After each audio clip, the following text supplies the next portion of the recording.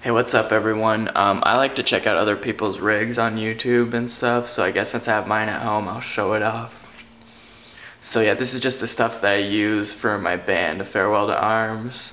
So it's just like my live stuff, it's not all of my gear. So here we go. Ibanez RG3 EX1, really sweet guitar.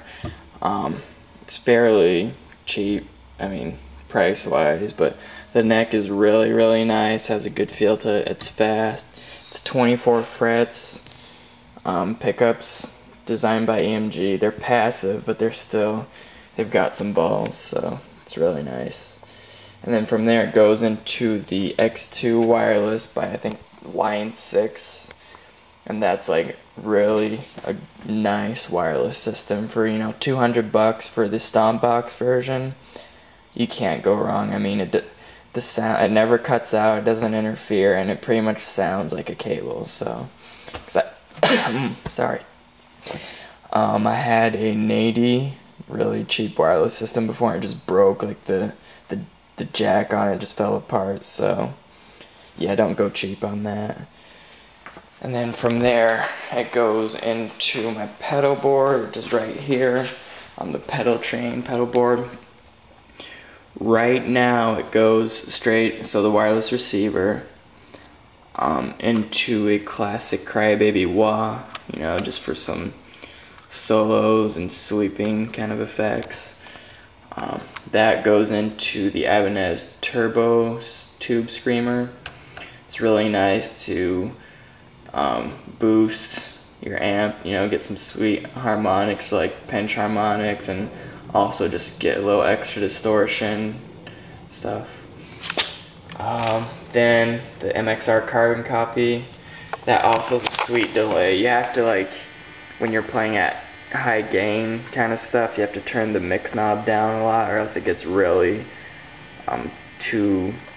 there's way too much, the delay is way too loud and just crowds everything up. So, and yeah, for clean, this thing sounds just so sweet.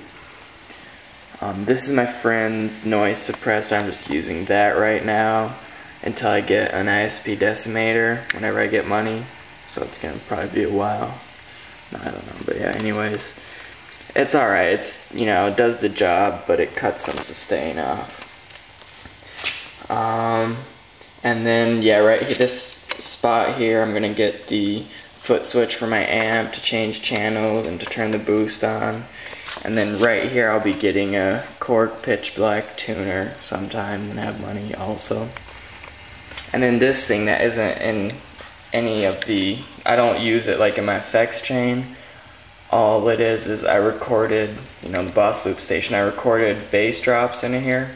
And then all we do live is just plug the output straight into the sound system, and that's how we trigger our bass drops, and it sounds really sick. So, yeah. And then it goes into my amp, PV Valve King, you know, 100-watt all-tube head. Really, you know, it's a sweet amp. If you want to play like hard rock, it's perfect. For metalcore, you kind of have to boost it like I'm doing with the Tube Screamer, but yeah, so that, and then into the Marshall MG412B cabinet. The B's just it's straight instead of slanted. And yeah, it's cheap, but it does the job, you know, it's alright. And in the effects loop of my amp, I have a BB Sonic Stomp Sonic Maximizer. And this thing just makes a huge difference. It's awesome. You should get one. It just adds so much clarity to your sound. And yeah, I'll probably demonstrate that later on. So, and I forgot to say, for my Pedal Train pedal board, I got the hard shell case, which is right here.